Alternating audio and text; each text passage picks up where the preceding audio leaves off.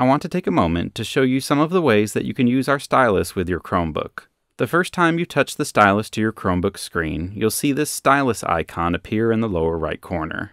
If it's not showing on your screen, tap the launcher button in the lower left corner. Search for Settings, and open it. And then scroll down until you find Stylus. Go into it, and you can toggle the stylus tools on. If you tap the stylus icon, you'll see a menu with a few different tools you can use with your stylus.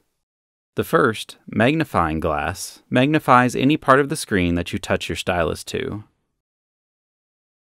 Laser pointer shows a red laser pointer dot anywhere on the screen that you place your stylus. Create Note, by default, opens the Google Keep app, where you can use your stylus to draw or handwrite notes. It has different tools for writing and even lets you choose different display types depending on what type of notes you're taking. And anything you write or draw is saved in Google Keep and can be accessed later. If you want to download a copy of your note or drawing, you can always tap the three dots in the upper right corner of the app and tap Download. If you're logged into your Chromebook and lock it, you can also launch straight into Google Keep to take notes quickly by tapping the icon in the upper right corner of the screen.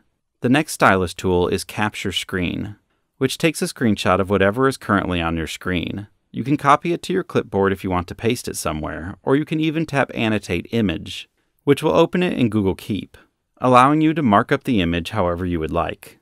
The last tool, Capture Region, is similar, but instead of capturing your entire screen, it allows you to draw a box around the area that you want to take a screenshot of.